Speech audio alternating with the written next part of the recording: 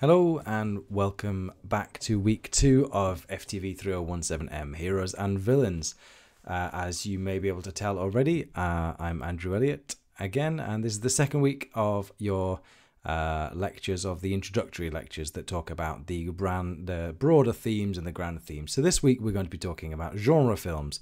In particular, we'll be thinking about the quest motif and the way that the quest motif plays out through a series of films, a series of genre films, and in particular we'll be focusing on the Western and the ways in which it relates to this week's set film Platoon from 1986. So we're going to be trying to integrate more film clips than I did last time. As most of your lectures probably are doing, we're trying out new software, so I hope it'll all work. And in this lecture, we're going to start off by looking at, first of all, the question of genre. So we'll do the definitions. So I'll show you the slides here. The overview we're looking at, first of all, we're going to start off by looking at genre in itself and asking what do we mean by genre. Then we're going to move on to look at the case study of Westerns, and in particular, the Westerns made by John Ford starring John Wayne. So I'll be going through the way that the quest motif actually plays out and defines, in some senses, the Westerns, in particular telling the story of America and how America views itself through how it believes itself to have come to be. And then we'll finish by looking at the social context in which genre films play out, of why genres exist, how they exist as part of the social context, and what that reading of the films might mean for the social context. Once again, it's worth reminding ourselves of why we're doing this, why we're looking at it in this way, and that is because of the entire point of this module is to look at the relationship between the cultures that are making films and the films that represent those cultural values held dear to each one. So my argument has been, as with last week, when we look at a specific kind of film, we are able to read that film in a certain way, sometimes against the grain, in order to read back into it the heroic values and principles that underpin it. So when we're looking at a genre film, what we find instantly is we come up against a tension, because a genre film, as we're about to discover, is a film which, as part of what it means really, is a film which is defined by certain rhythms, certain patterns, certain motifs, and so on. And what we'll see is a tension between that and the idea that a given film can read a specific kind of moment of historical materialism backwards. Means we come into conflict with the idea that, first of all, I'm saying there's a motif and a pattern, and secondly, I'm saying that each one will vary according to the specific motif, so specific context. So that's what we'll be ploughing into over the course of this lecture.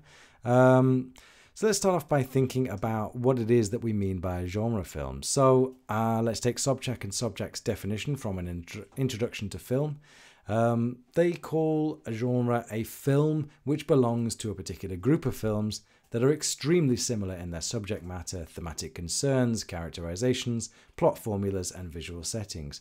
Such a film somehow, and they don't specify how, but such a film somehow depends on these similarities for its very existence and for the satisfactions it brings to the viewer. Now, I'm not going to leave these slides up for as long as I would in a lecture theatre, because I'm going to assume that at any point you can pause and write down any slides. But it's worth thinking through precisely what the key terms here are. So if we read that Sobczak and Sobczak definition again, what we realize is there are some key terms coming out quite early.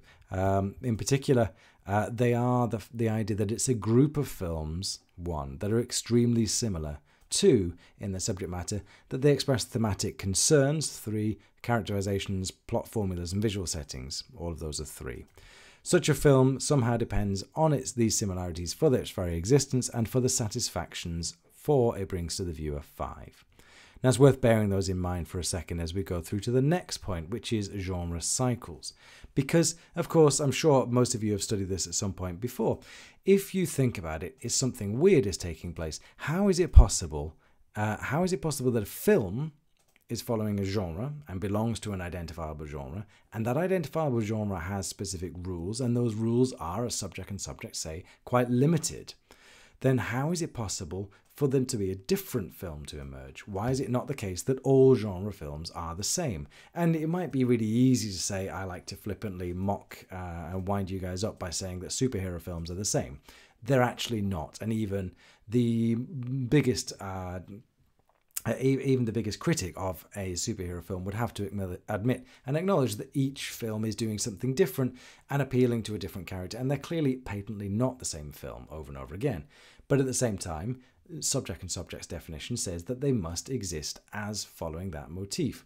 So we'll come on to that in a moment, how we reconcile it, but we also can bring into play Christian Metz's really important argument about genre cycles, which is that genre cycles exist.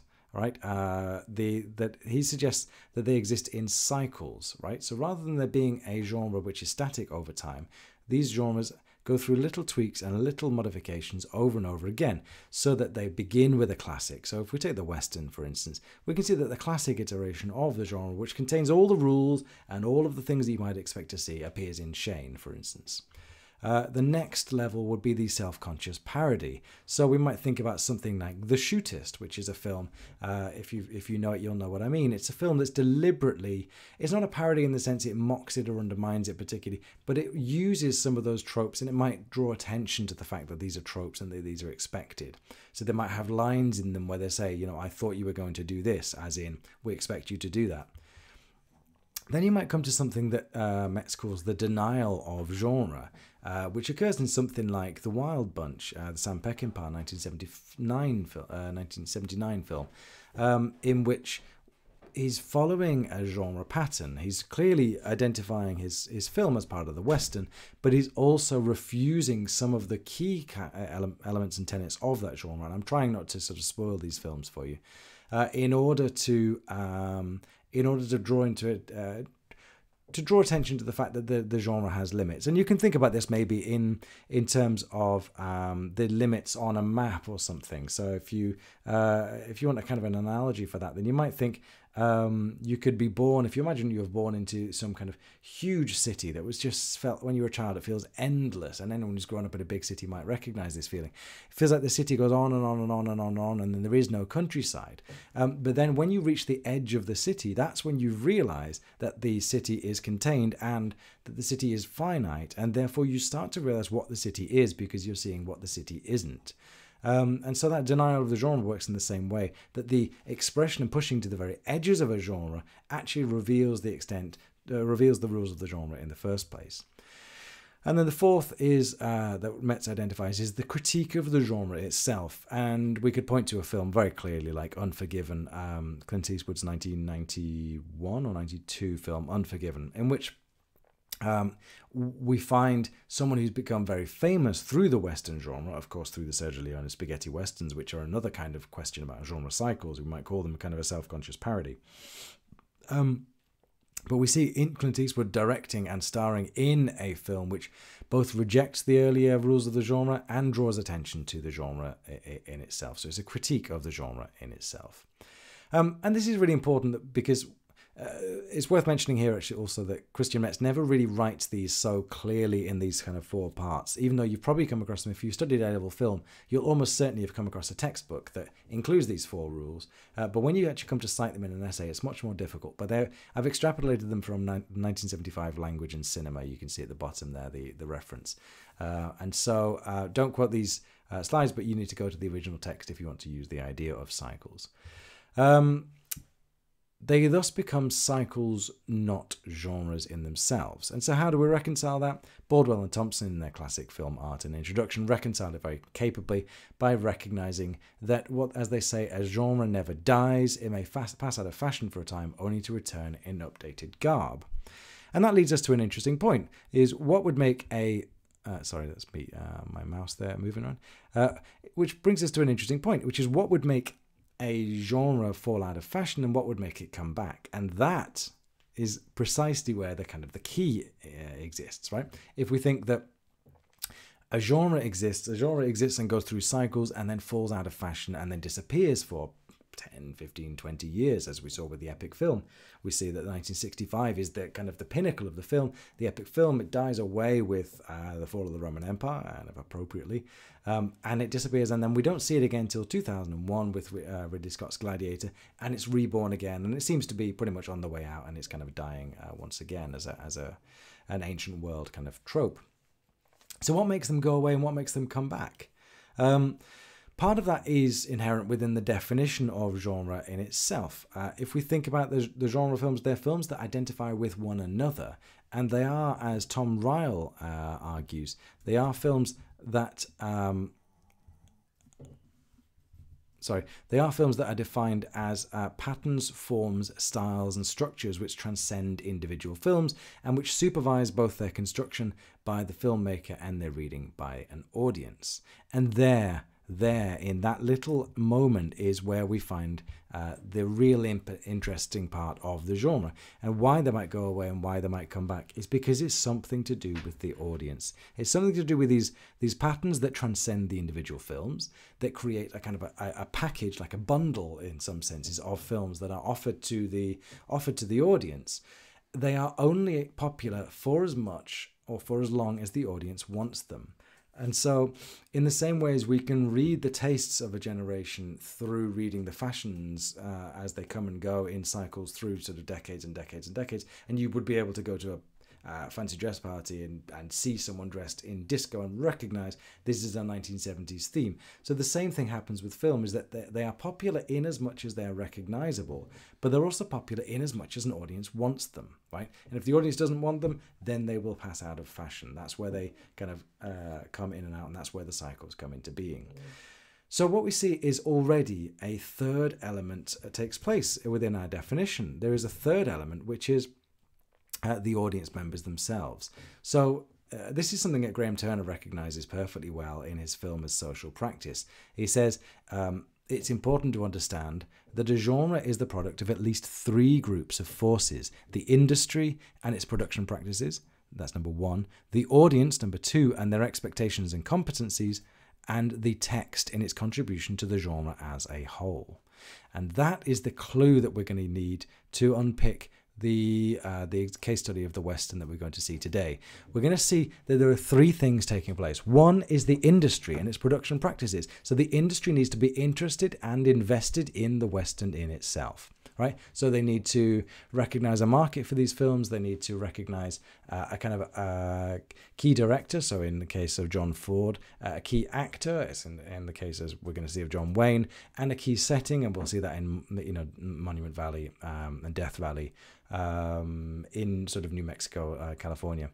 The second aspect, so that's the industry. The second aspect is the audience and their expectations and competencies. And this is the really important part, because every definition of genre that we've seen so far talks about familiar texts, or texts that overlap, or texts that, or tropes that kind of are woven between two different kind of, two films, whatever. Now, if you think about that, we think it's the audience that's recognizing them. So it's like that old classic thing that, people sitting in pubs when they're trying to be philosophical and super deep, and they always go like, how do we know these things? How do I know the color that I'm seeing is the same as you're seeing? Like, it's all about, observation and that kind of nonsense, right? When they're trying to be super intellectual. But actually, what we're seeing there is the recognition of the self as a controlling and organizing principle. And that is what's happening with the audience, is that the genre film is only a genre film if the audiences recognize it as such.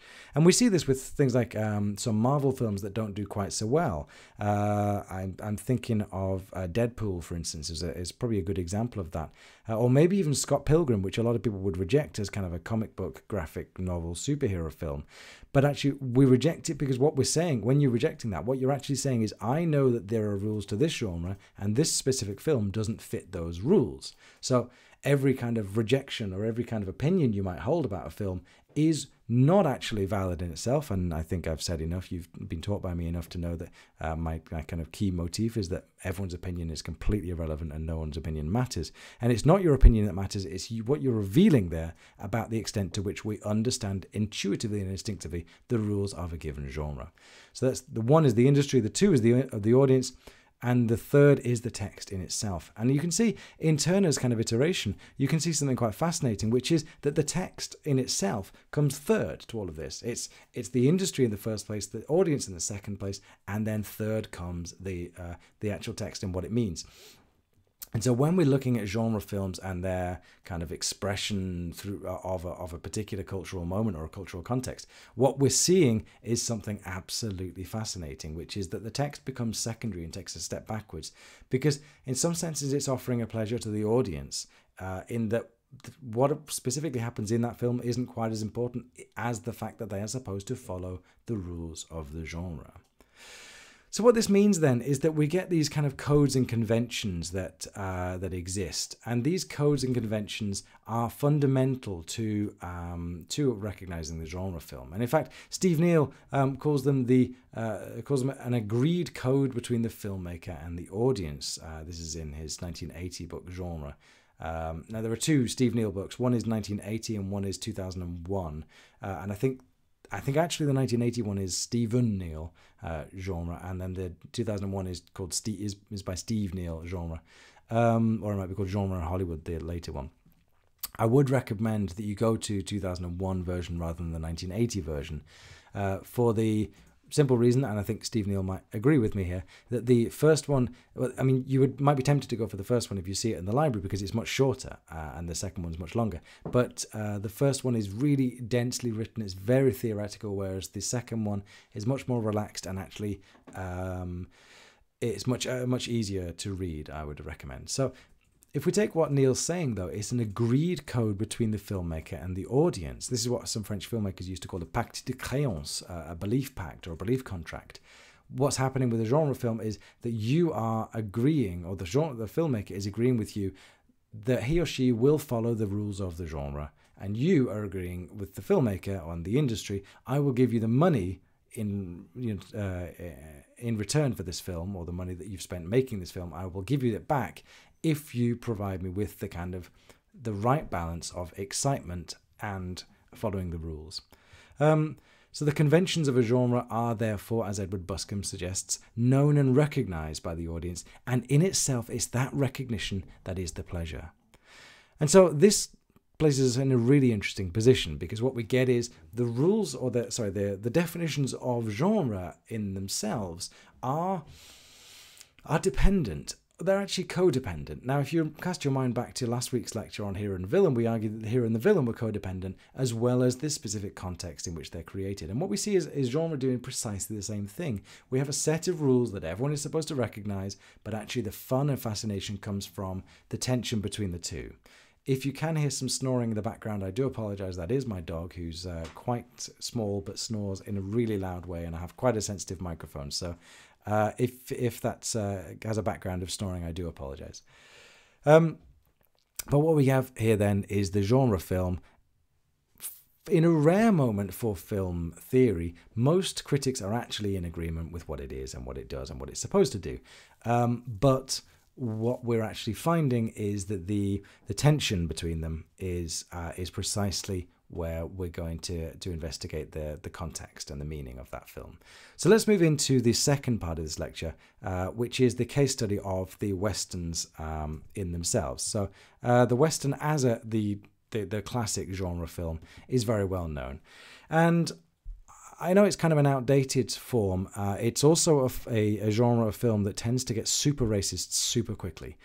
So it's a really difficult one to analyze now, because to say that you are a fan of The Searchers, for instance, as a classic Western film, is very difficult, because it is a deeply, deeply racist film. And it's not even possible just to say, oh, it's a product of its era and, everyone was racist then, because they weren't, and it's not, and that's a cop-out.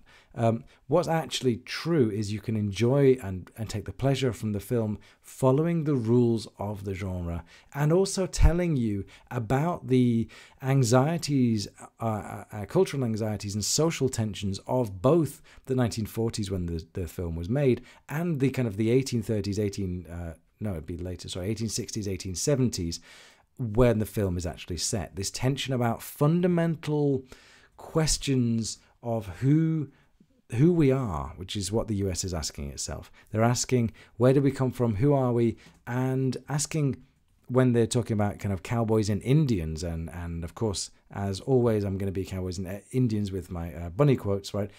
When we're talking about the Native Americans, they're asking questions very uneasily about who actually has the right to own this land, who has the right to talk about conquest and the myth of conquest of America, is the myth of progress that they like to tell it themselves, and so on.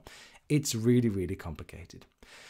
The other reason that Westerns are complicated is because they exist as both a highbrow and a lowbrow genre, by which I mean to say, for most Anglo-Saxon critics, and this is the quotation by Alan Lavelle on the screen, the Western is typical of most of the vices of the mass media. It is endlessly repetitive, utterly simple in form, and expresses naive attitudes. For French critics, the Western contains nearly all of the things they most admire in the American cinema: its directness, its intelligence, its energy, and its formal concerns. And in fact, André Bazin, who's the very famous film critic from the 1960s, the one that you will remember from the film theory module. He's the one that influences the Cahiers du Cinéma and the Godard, the Romer, and so on, and Chabrol and René. André Bazin calls the Western the American film par excellence, more so than the film noir, which they were adoring at the time, or the kind of detective film, more so than the war film. It is the Western that is the most uniquely American film, because it is in many respects a historical film, and historical films, as I've argued elsewhere, tell us who we are and who we think we are and who we want to be, and so on. So as a kind of a highbrow and a lowbrow genre, the Western is a really interesting one. What's very clear, though, about the Western is it is instantly recognizable. It is deeply recognizable, and it follows very, very clear kind of tropes. Now, why would it do that? Because it's so integral to the cultural language of America and the cultural history of America. It is, as Will Wright argues, it is the Western myth which has become part of the cultural language by which America understands itself. So in his book, Will Wright, the book is called Six Guns and Society. It's an absolutely tremendous book. He argues that Westerns represent these mass-produced versions of core mythic material, which was already in circulation. So if you remember Vladimir Prop's stuff from Formalism from last week, where you have, the hero and the helper and so on and so forth, Will Wright actually takes those Propian kind of formal elements and measures them against the Western film. And his results are really spectacular. He finds in dozens and dozens of these films that the relationship between the cowboy as the Six Guns and the society in which he and uniquely it is he inhabits follows a series of rules, and those rules are fixed. And the reason is, as that first quotation suggests, is that this is part of the cultural language by which America understands itself. And that's really, really important.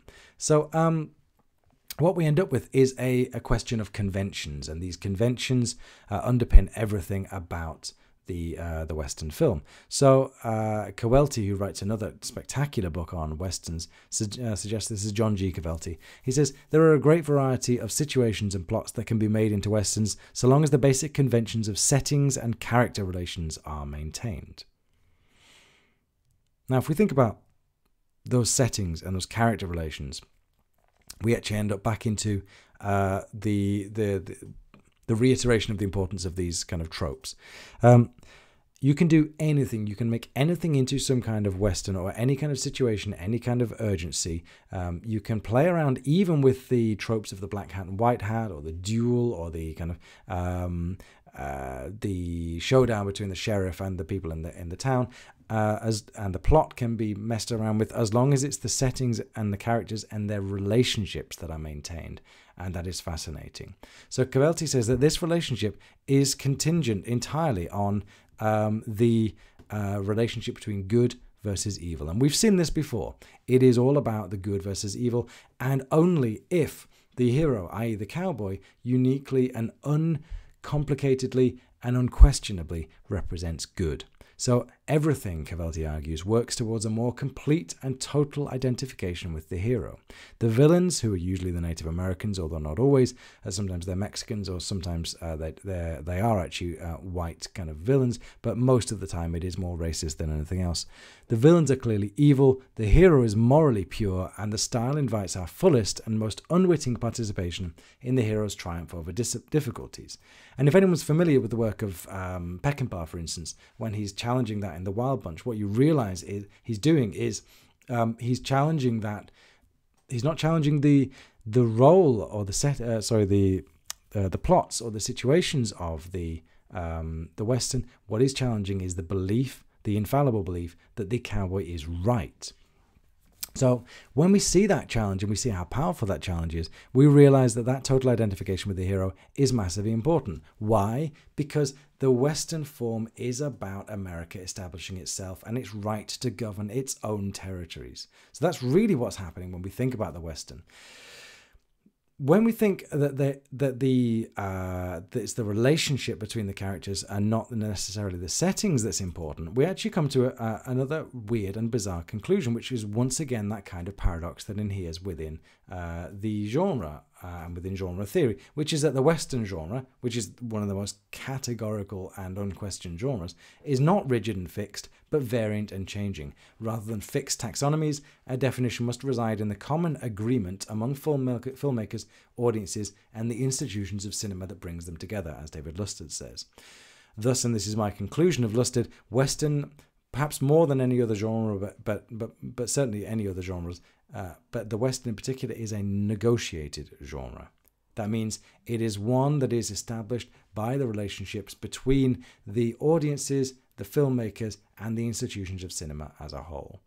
So what we find out then is we see really, really quickly that there is a code. There is a code that takes place, there is a code in action, and that all of these filmmakers are following those codes. And they're doing so in order to keep the same structural relations between the characters, even when they're varying the settings. So we can see this in action. We can see that code is in action from the very, very beginnings of certain films. So I'm going to play you two very, very famous films. One is Rio Grande from 1950, that's John Ford, and the second is George Stevens' Shane from 1953. And I want you to look at the extent to which these films are the same in their opening scenes. So let's start off with Rio Grande.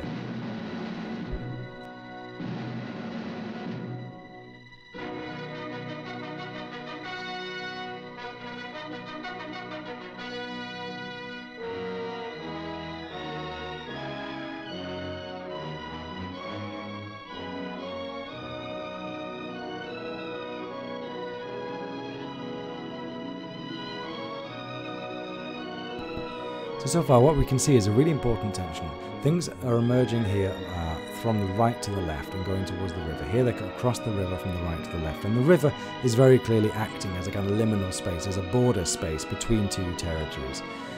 They are recognizably US cavalry. I mean, if you've seen other films, you recognize them, as pioneers and US cavalry crossing this river. These are very recognizable. If you look in the background, what you can see is Monument Valley and Death Valley. And you can see that kind of slow pan movement, and you can hear the violins as they're kind of probably overpowering my voice now because I can't actually hear the score there. And the final thing that we notice is the font there. The font is classic Western, that kind of particular capitalized and heavy serifed capital letters. You see it in wanted posters and so on. And so what we're seeing is really worth mentioning again. We're seeing a right to left movement of pioneers going out into the unknown. Now, let's look at the opening scene of Shane, which comes from 3 years later. What we see is exactly the same plane. We see exactly, what we're seeing is exactly the same plane. We're seeing almost the same kind of lettering. We've gone to color this time, but what we see is someone coming in from the left of the screen. You can probably just make them out in the middle of the screen, just behind the word Technicolor now. Left of the screen towards the right, we see what we recognize as a cowboy, is certainly someone on horseback crossing the screen. We recognize it's similar sort of territory, not quite the same Monument Valley, not quite the same bare, sparse desert, but nevertheless that kind of open plain is very clearly the idea here. And we see probably some kind of river in the background leading on to some kind of mountains. This is recognizably American, and in front of those mountains we see this kind of bucolic, pictorial, idyllic scene of the deer drinking from the stream and a classic log cabin farmstead. Now this is an absolutely recognizable farmstead here. Don't worry about the kid with the gun. It's fine. It all works out fine. But those two opening scenes we can see follow absolutely the same kind of codes, right? They're, as David Luster says, they're not rigid and fixed, but variant and changing. But there is a common agreement between those structural relations. So when we see those codes in actions, what we can start to bring together from all of this is we start to recognize that there is a structuralist approach, right? I'm going to come back to the specifics of those two clips in a moment. But what we can see is there is a structuralist approach between them. So if we go back to our Will Wright, Six Guns and Society, we can see that structuralist approach quite clearly. He lists them. This is taken from his book Six Guns and Society, and we can see that he lists them as 16 particular functions, and we can kind of, I'm not going to go through them individually, don't worry, but we can kind of loosely group them as the first 5 will be separation.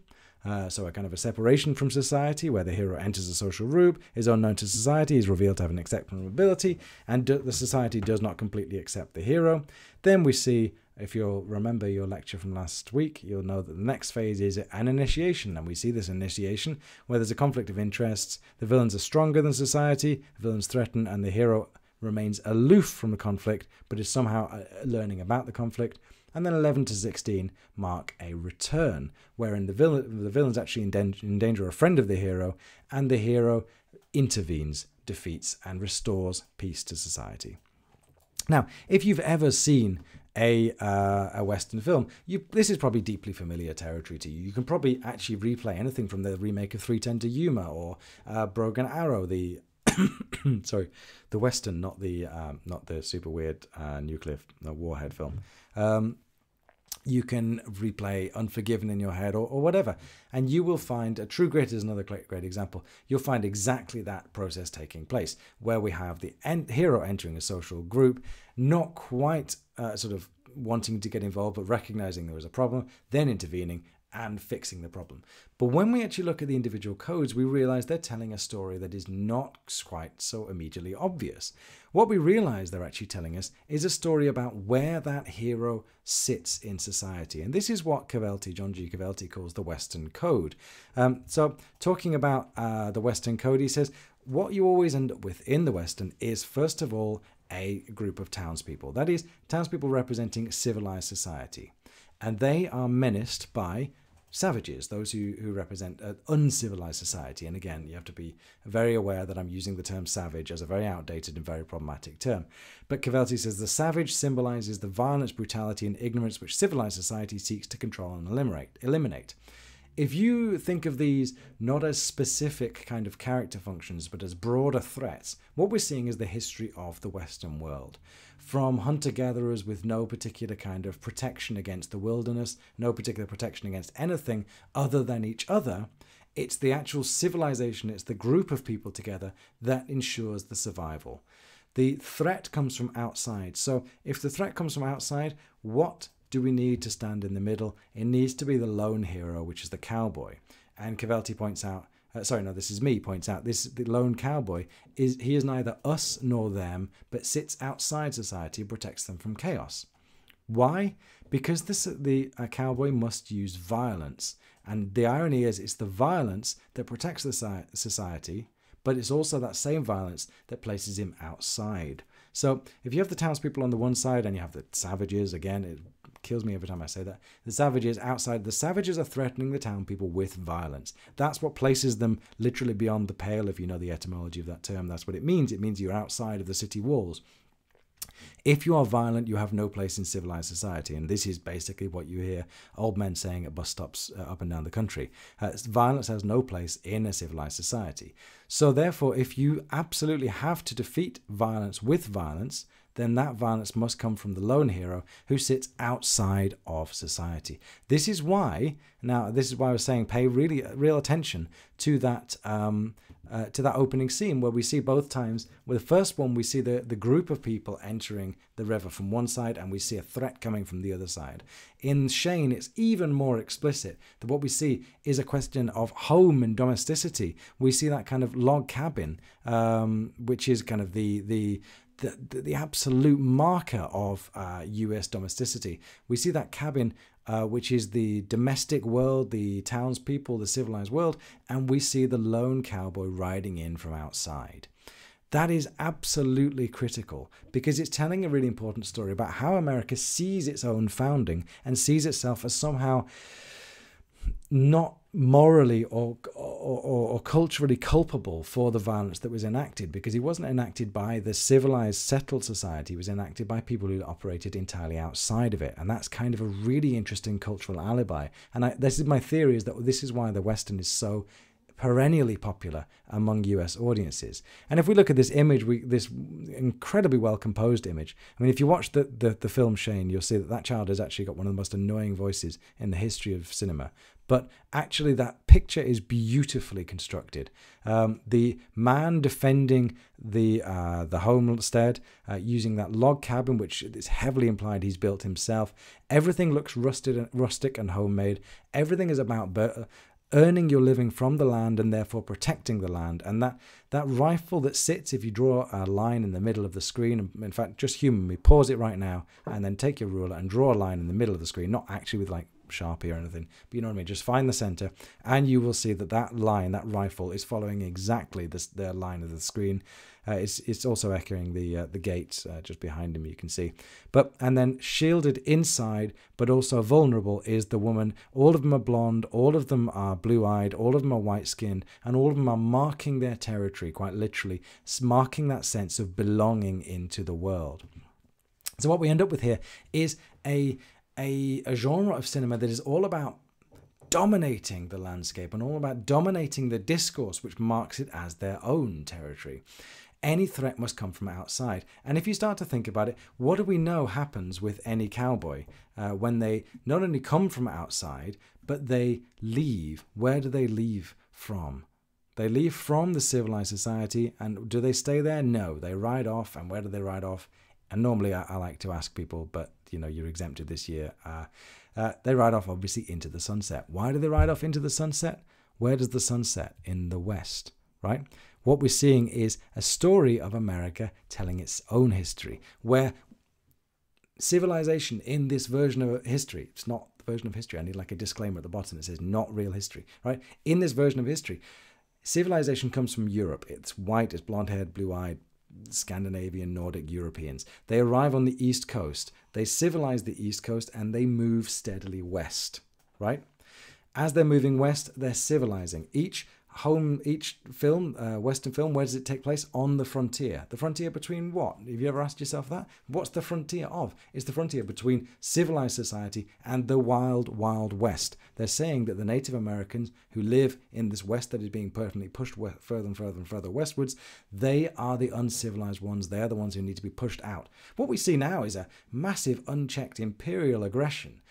We see a process of the marginalization, quite literally and geographical marginalization of a native group of people who live and possess the land.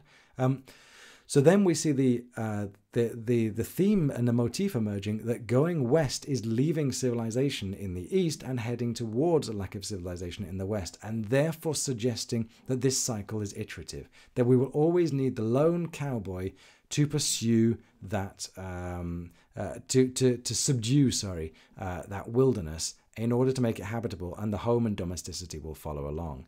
So this is why it's such a famous image to see the cowboy on top of his horse riding off into the sunset. It's very deep, but it's working in your memory to make you realize that this person is heading towards the west.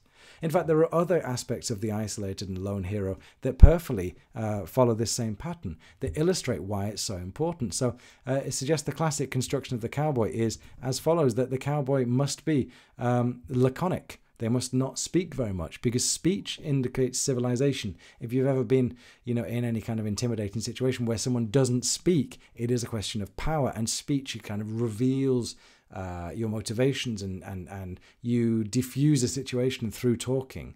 And so therefore speech is symptomatic of civilization, and the fewer words they say, the more powerful they are. They are unquestionably masculine. There is no... the way of walking that was John Wayne made famous was a deeply hyper-masculine form of kind of man-spreading, and it's affected kind of everyone on the tube ever since. But it is a permanent iteration of masculinity. They are nomadic. They must sleep anywhere where they can, where they find some place to roll their mat and start a little campfire, because they can never settle down, because the moment they settle down, it means that America is conquered. They are also deeply tied to the horse, and the horse is a massive, important element of the cowboy. Part of that comes from the element of the horse within the medieval literature, where the horse was kind of a representation of warfare, and it still kind of is when we see that, particularly with the US cavalry. I'm just going to mute for a second while I tell my dog to shut up.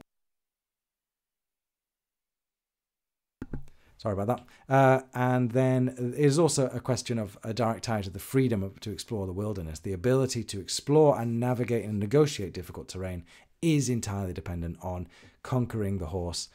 And it's also a question about being pioneers, and hence the sunset. They must also, and most obviously, be heroes who have total domination over their weapons. And the weapon is usually a 6-gun, hence Will Wright's 6-gun and Society. It is usually a pistol. There must be the fastest draw in the West. If you've ever, you've ever seen kind of the classic duel, you'll know that the most powerful person is the one who's fastest on the draw. That mastery over the weapon is also a very subconscious but very deeply rooted element of talking about removing violence, right? So the further away you get from the violent or the violent act, the more civilized you are. So just as the townsfolk don't enact any violence, therefore they are kind of unimpeachable in terms of their actions, so too the mastery over the weapon means that there are no kind of civilian casualties. They don't sort of oops, I missed, and shoot the sheriff, or some kid walking past. What they always do is they always shoot the villain accurately. So the possession of their weapon is really important. It also shows mastery and therefore control, and therefore it is controlled violence. It is legitimized violence from that respect. And finally, it also removes you further and further away. So you can have the rifle sitting, and when you see the rifle from a really far away, you're actually not enacting violence. It's nowhere near as brutal as, standing right next to someone and hitting them with a tomahawk, or hitting them with a stone, or with your fists. So the closer you get into the target, the more uncivilized and brutal you are. The further away you're getting, the more kind of civilized you are, because there's a technological object intervening in the space in between the two. Now we see this kind of question of domesticity and this rejection of violence in the actual framings of some of the most famous films. So this frame here is a very recognizable one from The Searchers, of John Wayne right in the middle, and filmed on the porch of The Searchers.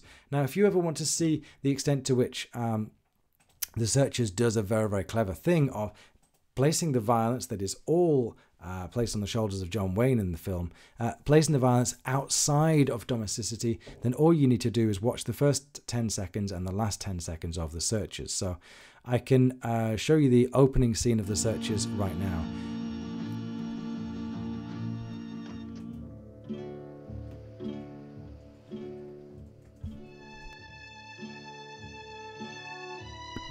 So what we see is the door opening, the silhouetted woman coming out onto the porch and looking out over to the distance and seeing a dot on the horizon. Coming in from which direction? Oh yeah, that's the right.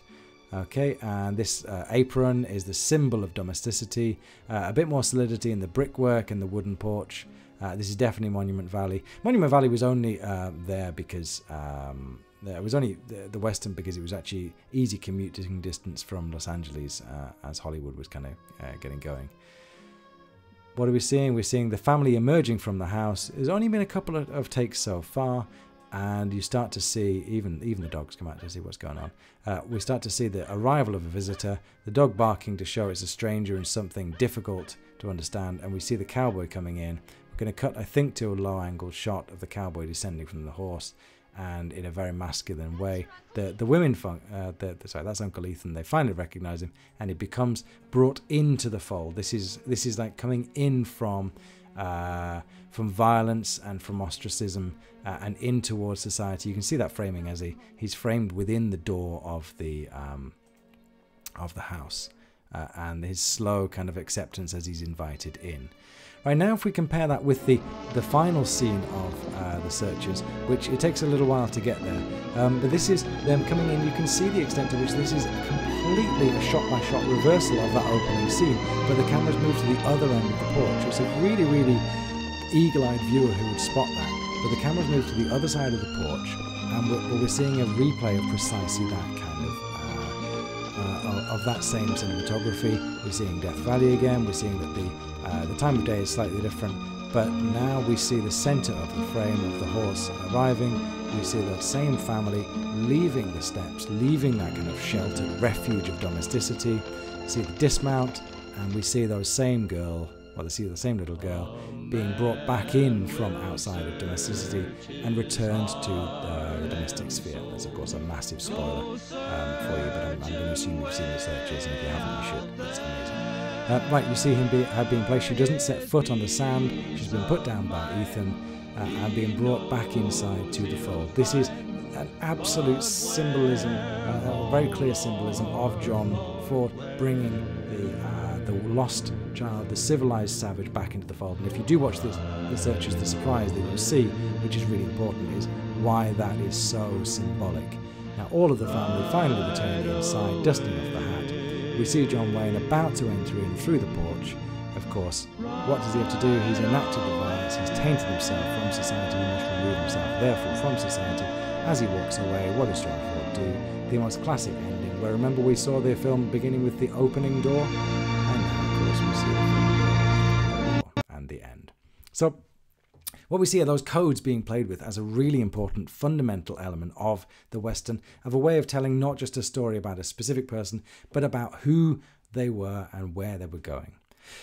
So to finish this section on the Western, we can also see that Western spilling over into other genres. We see it spilling over into the gangster genre. And you may not think that the gangster is completely connected, but think about the question of violence and violence existing outside society and there being no place for violence in society. And we can see that the Western is basically the same kind of film as a wholesale transition from the rural to the urban. So the gangster's desperate need to prove himself drives him from one bout of activity to the other. The Western is self-contained, but they represent both a kind of individualism that kind of gets lost in the city. This is Pam Cook's argument. We also see the Western translating after World War II into the war film. So the war film, the hero becomes a gunfighter who more often than not could no longer be reintegrated into society. And this is absolutely the case that we see with the post-traumatic stress cycle of the Vietnam films in particular, where we see, you know, Jacob's Ladder is the most famous one, but we also see that quite clearly with Deer Hunter, with Apocalypse Now. In some ways, it is very heavily intimated, and of course with Platoon, the set film for this week. So all of that brings us then to the conclusions, which is how do those genre films fit into their social context? So as I'm running up to the limit, I don't propose to go through massively in depth what those mean, but I will actually think a little bit about the role of the genre movie in that the themes are important. So we think about genre movies. A.O. Scott writes in 2008 that the Westerns were obsessed with similar themes, but to find ambiguities and tensions buried within their paradigms. And this is returning back to the really important question I posed at the beginning of this lecture, where I said what you've got is a question of a formula that is repeated over and over again, but how do audiences not get bored? And it's that ambiguity and that tension which is buried within the rigid paradigm. What that means then is if we ask the question about whether genre films are formulaic, then the answer is quite clearly yes, they are. They rely on pre-established conventions. They announce their own setting within the genre, and we've seen, you know, with Shane, with The Searchers, and with Rio Grande and Rio Bravo and Stagecoach, and even the Tarantino cycle of westerns, and we'll talk about Django in a later lecture. Well, we see that they kind of announce their setting through those codes, which are instantly recognizable, and they abide by the rules of the game. They're closely associated with the same stars and the same auteurs. Right, sure. But also, no. They are not formulaic because they depend on their variability to change, and it's the ability to change and develop in response to different needs of audiences that keeps them popular. The conventions are fixed, but the forms are fluid, and the cycles will come and go. And it's more important not just what they're doing, but their relationship with the contemporary context.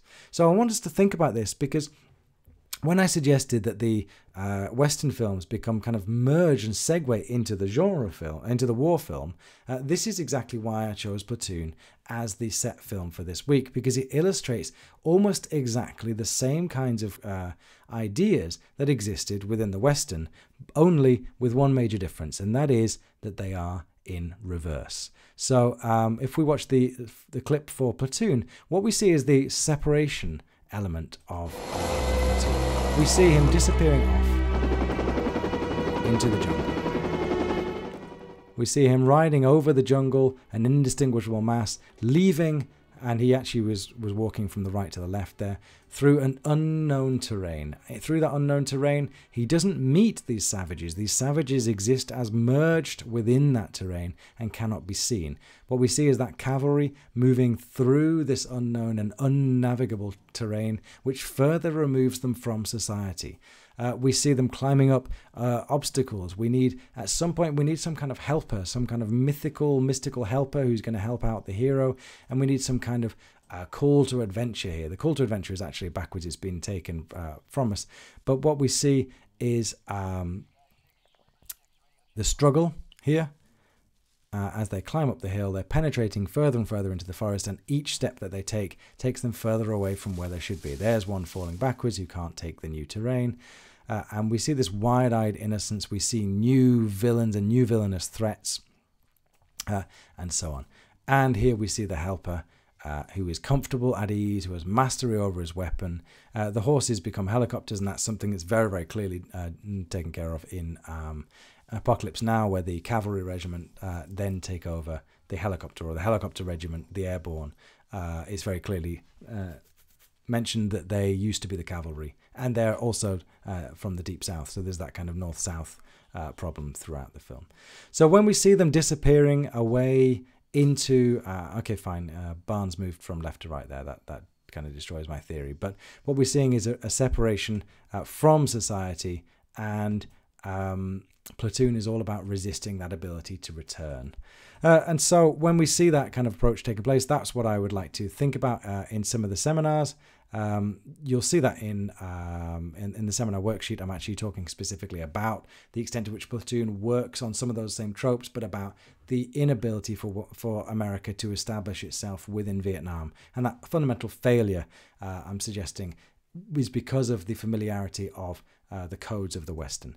And so finally then, the reason that would be the case is because genre films offer solutions to problems, right? The genre films address contemporary conflicts. They're never about the past, they're about the present, and they resolve them in a simplistic and reactionary way. They never deal directly with the present, so that's why the Western becomes really popular at specific moments in the 20th century. So we can talk about those in the seminars, but specific moments in the 20th century when America comes to doubt its own ability to rule the world, or its own kind of logical position as hegemonic superpower, it then starts to tell its own stories about itself. So if you see the failure of the war on terror, for instance, in the beginning of the 21st century, where do they turn? They turn back to that familiar, comfortable grooves of the Western film.